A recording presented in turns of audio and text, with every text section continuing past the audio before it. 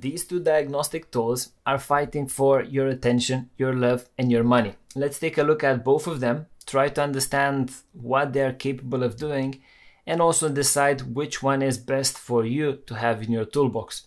On our left, the Xtool D7, and on our right, the TopDon ArtiDiag Pro.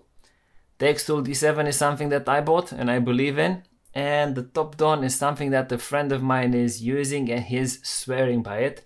So it will be a fight for survival between these two diagnostic tools. First, let's address the elephant in the room: price and where to buy them. At this moment in time, both of them are very comparable as pricing. The best place to buy the Xtool D7 is AliExpress, links will be in the description. And the best place to buy the TopDon is eBay, again, links will be in the description. Price-wise, very similar. As products, they are fighting for the same type of customer. They are entry-level diagnostic tools. Some of them call them bidirectional control and online programming mumbo-jumbo. They will offer you the capability of diagnosing and testing actuator, doing some programming and maybe some coding. When it comes to comparing these two, we will take a look first at the specs. And here we're looking at 7-inch screens. The TopDon looks better in my opinion.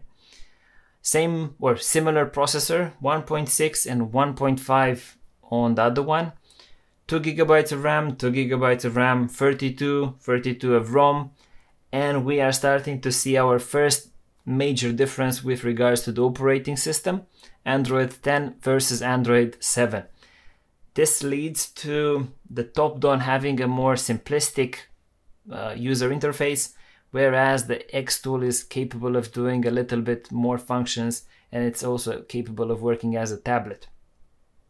Batteries, they are different, but it's a thing that doesn't matter because these tools will be connected to your OBD port and they will be permanently charging when you are doing that. Build quality and ease of use. Although I was considering the small form factor of the D7 as being a big selling point, after playing around with the TopDon, I believe that this one is the winner because it's more user oriented. This handle, lifesaver. When you look at it, you don't like it, but in reality, when you use it, it's quite good. The size, just right. The length of the cable, it's just perfect, just right.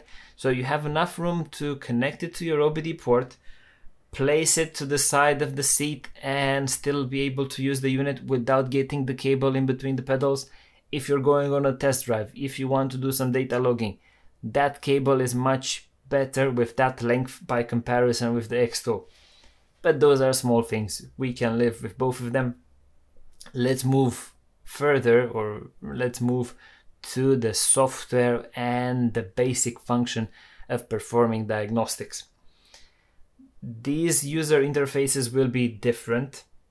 I'm more familiar with my Xtool D7, but I need to give some credit to also the TopDon software. They implemented some small interesting things that are useful when diagnosing. They will give you a battery voltage, which is a useful reminder that if you're diagnosing something and the engine isn't running, you might reach a critical battery voltage where the car will not be able to start, or you will have all sorts of other problems. And also we are seeing that the software and this tablet is really designed to be easy to use.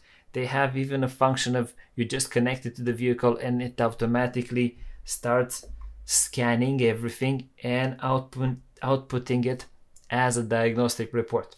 So this software, easier to use. However, the Xtool gives you more customized and more complex functions that we are going to discuss a little bit later.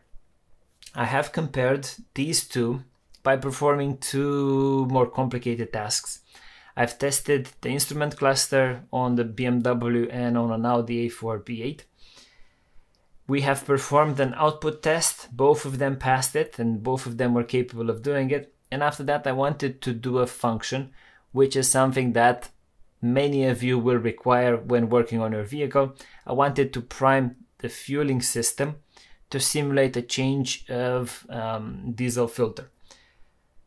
In the beginning, I thought that TopDon was the clear winner because the Xtool failed to do that function on my BMW.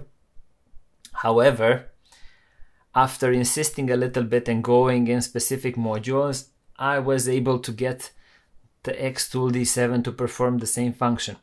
The key takeaway when doing this is that the TopDon as a software, as a tool, it's easier to use. The functions are easier to identify by comparison to the D7. The D7 had the function somewhere, but you needed more background knowledge to be able to access that function. Both of them are capable of generating reports that will be useful to send to a customer or keep as a history of what went wrong with your vehicle. The D7 gives you a little bit more room for maneuver, allows you to change some of the information that you have in this report by comparison with the TopDon.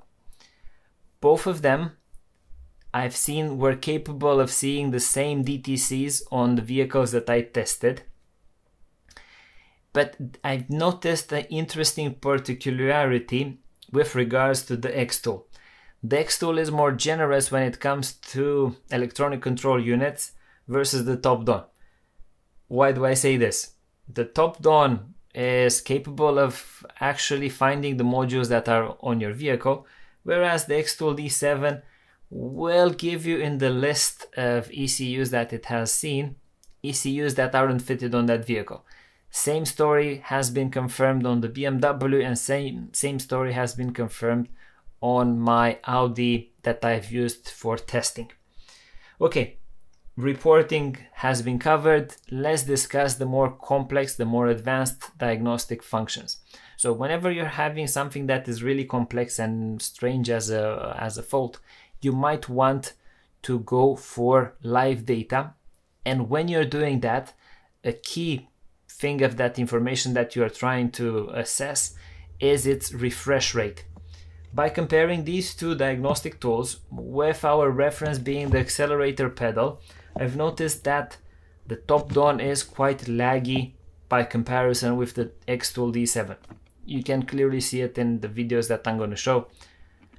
This one takes far more time to refresh by comparison with the other one. Also, when we are logging more complicated information, the Xtool gives you more freedom to access live data.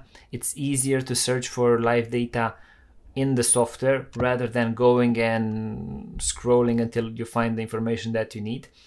And also the Xtool D7 is capable of outputting 8 channels, 8 types of information as a graph and record that one. So the winner when it comes to data logging is the Xtool D7.